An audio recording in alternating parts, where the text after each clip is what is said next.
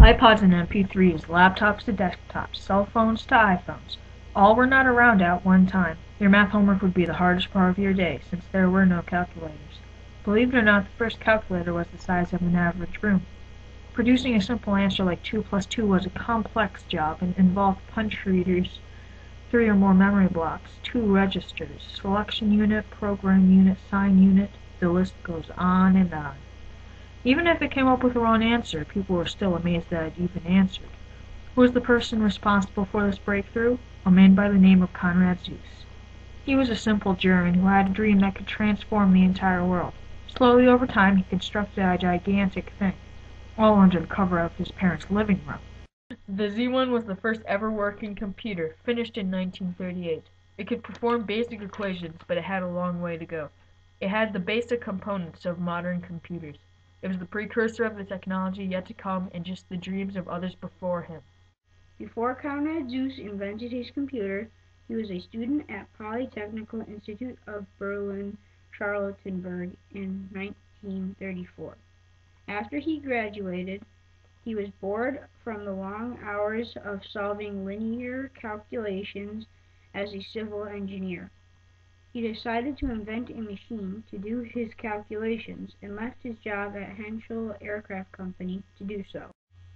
After Konrad Zuse created his next computer, the Z2, he built the next great computer in history, the Z3.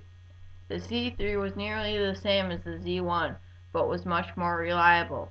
It could perform basic addition, subtraction, multiplication, division, calculate square roots, and multiply by negative numbers.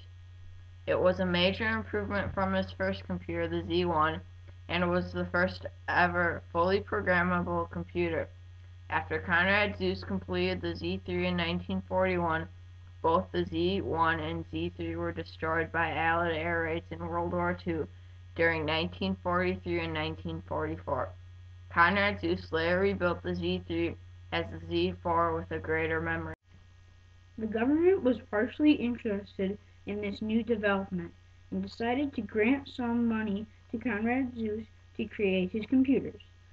Over time, computers became the #1 wanted item in the world. Over the years, Konrad Zuse made more models and soon the latest model could fit onto a desk. Of course, nowadays, the desktop computer is starting to fall into second place against its newer competitor, the laptop. Portability goes against reliability. Today, nobody thinks about what our past relatives had for a computer, a 50-pound bulky box with a 5-inch screen. Konrad Zuse also invented a specific computer language called Plankalkül in 1945. He did many things with this and his new computer, the Z3, which used it. He also made a chess game that was designed with Plankalkül. A very simple one, of course, considering that the computers at the time were that simple. Plankalkül was the predecessor of the modern algorithmic programming languages. Zuse created his own company, the first computer company in the world, the Zuse KG, with 5 other employees in a trading post north of Frankfurt, Germany in 1946.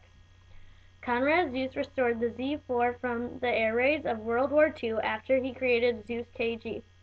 In 1964, Zuse KG was bought by Rheinstahl, then later by BBC, and finally, in 1967, by the Siemens Company. Konrad Zuse left his company in 1969. Konrad Zuse paved the way into the future, a pathway through which everybody has or will pass. Just think, if Konrad Zuse had not invented the computer, it could have taken years until someone else, like Bill Gates, could have came and invented it later. Then we would not have some of the technology that we have now. Even if you had a cell phone or iPod, they would be much different. Look at your cell phone, your iPod, or your laptop, and think back to the amazement of when a computer could do math, then type things, then make music, then video, and finally, the internet. Konrad Zuse is no longer living, as he died in 1995. Even though he is gone, his legacy prevails him. He left behind not only technology and computers, but also knowledge, ideas, learning, the way of the world, and the future of the earth.